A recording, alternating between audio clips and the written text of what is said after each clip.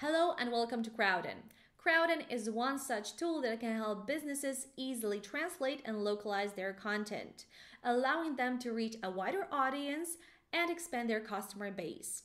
With the integration of Crowdin and Google Ads, businesses can streamline their localization and translation workflows, making it easier to create and launch localized campaigns. This integration is implemented as a file format.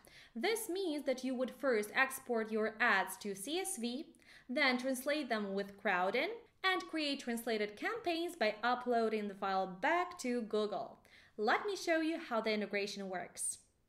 To start benefiting from this integration, you need to have a Crowdin Enterprise or Crowdin.com account and a project in place. I already have an account with a project, so let's start by finding the app in the Crowdin store and installing it. After installation, you can find the application settings in the Tools section of your project.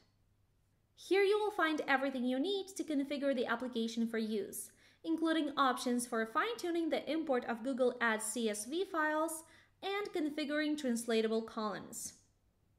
One of the most useful features in this section is the ability to add a character limit to all of your translatable columns.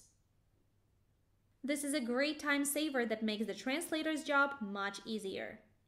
Please note that Google can export ads in a variety of formats.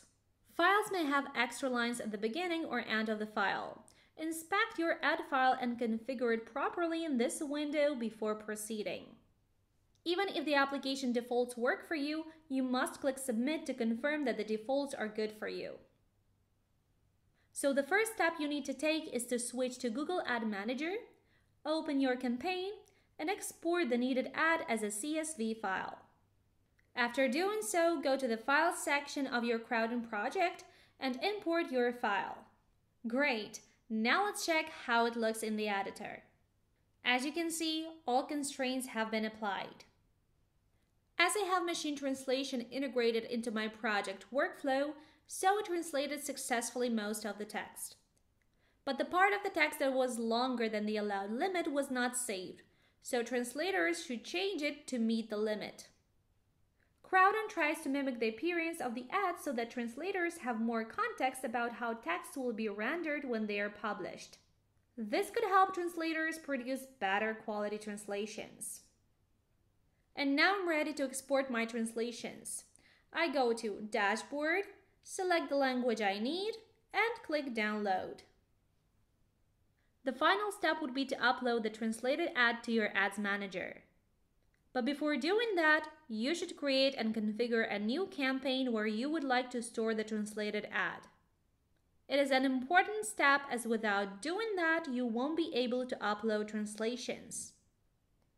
Great! Our translated ad has successfully been uploaded. And that's it, as simple as that. Remember, if you have any questions or need some help, please don't hesitate to reach out to our 24/7 technical support team. Thank you for watching!